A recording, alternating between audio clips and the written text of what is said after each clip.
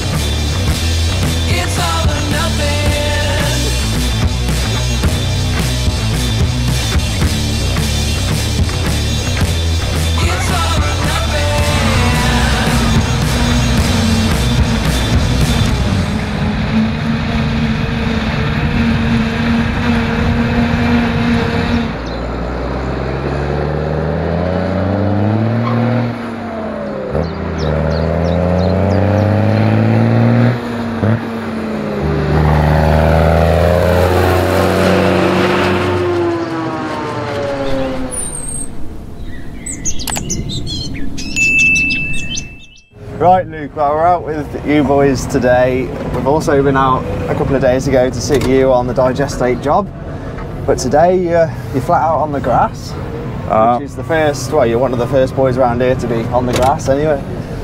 Just tell us a bit about yourselves. Where are you, and well, what is it you boys do most of the time? So we're Graham Robinson Ltd. We mainly do tanking and digestate.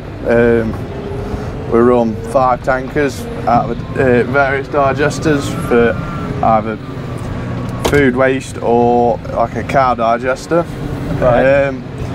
And we run a 970 Jaguar as well for the digesters, farms and various other things really. Is this the first, well, this is the first grass job that you've been on this time? Yeah, this is the first grass job, which so we laid grass after maize last season.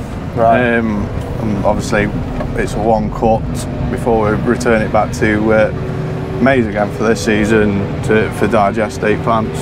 So you're running the 970 Jag today. What tractors have you got on trailers? We've got a 6495. She's on a Richard Western. Proper powerhouse. Yeah, proper buzz. You had that on the reeler yesterday. Yeah, we have it on the reeler. We give her light duty to try and look after her because she is an old girl. We have got a 3230, a blue one, which you've seen on the tanker. He's running an 18-ton size trailer as well. She does sound good, to be fair. Yeah, she sings well. She sings well. Yeah, and then we've got a couple of Valtras, a couple of Fergies, and then the T7 260. She's on the clamp. This is your tractor, is it? Yeah, this is my tractor. Because you had this tractor on the dribble bar as well. Yeah, so we try and keep to our own tractors, just the amount of hours we do. Yeah. We like to keep them pretty much same tractor, same drive, and then you know where you are with them. Yeah, yeah. And you're pit man?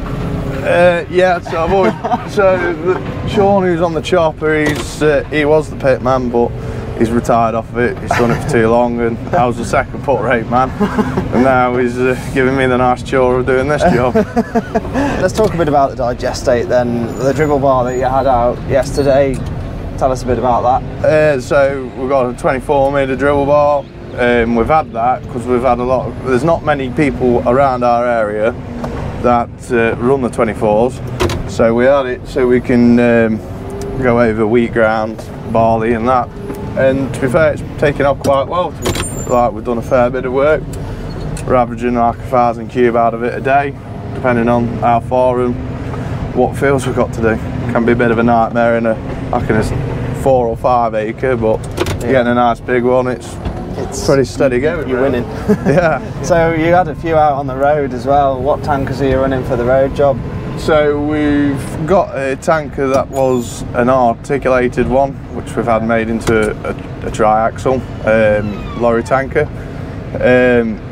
We've got 2 Red Rocks, a 4000 and a 4.5, an high spec, which that's mainly a field tanker really, that's what we use. We've got Connor and various other ones really, just as what we've found at the time as needing another one. It was mainly red machines on the tankers yesterday. Yeah, so we run 2 ATESs, 2 the ATES 225s. We run both of them. We've got. Do you like those tractors? Or? They're all right for what they are. Yeah. Like our tractors are doing that many hours. They've put a few hours on now and about ready to be swapped in. But no, for what they are and what they do, they are the machine for it really. You look from the digester.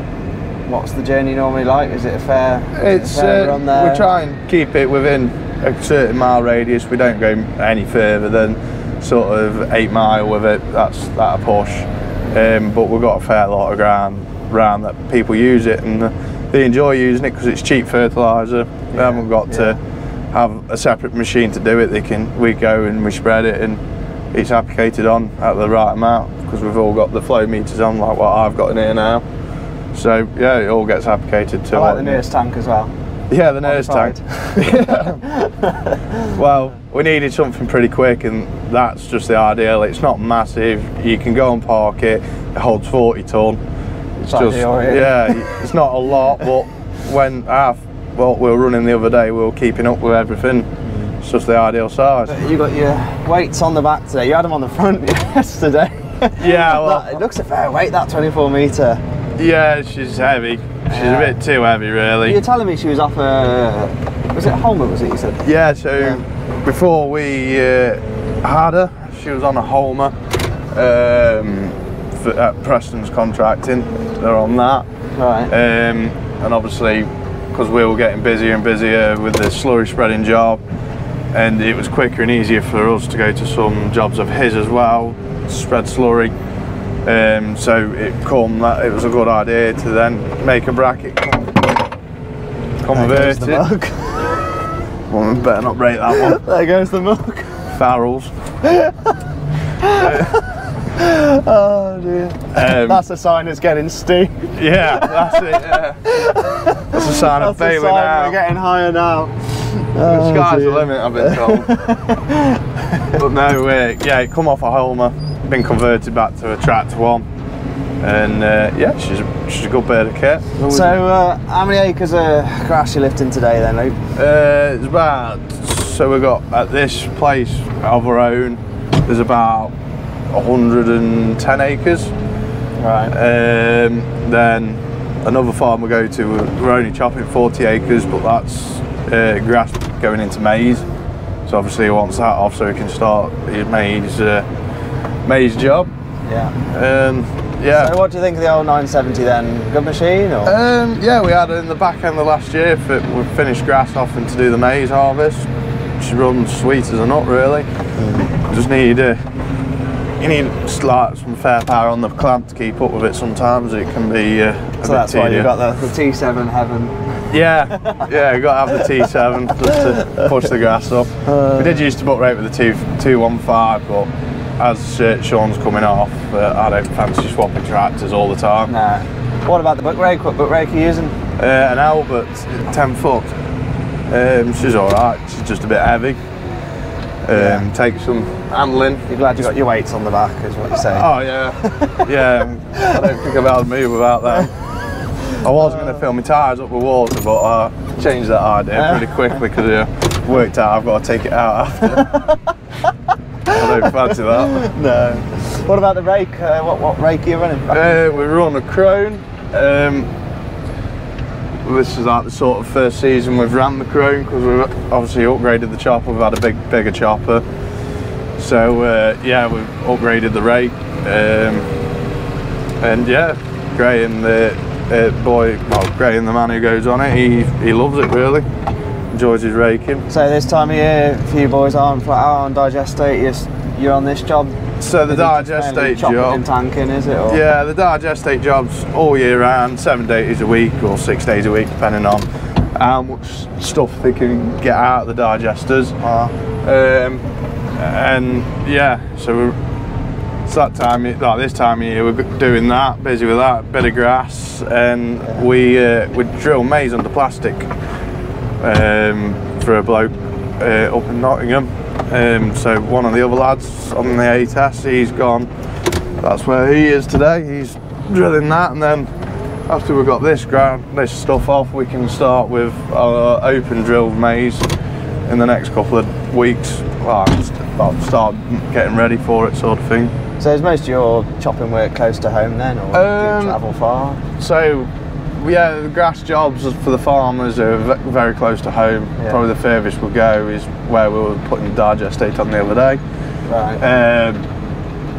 But we do, when we come to the maize harvest and stuff like that, we do tend to travel a bit further. We'll go Peterborough, and we'll go a fair bit further because we run with a bigger contractor as well. Right, well, cheers for having us out the last couple of days anyway, Luke. Yeah, it's been good to see you cracking on with it. We'll have to try and come out and see you again at some point. Yeah. But we'll let you crack on now, do a bit more. Nice one. Cheers again. Nice one.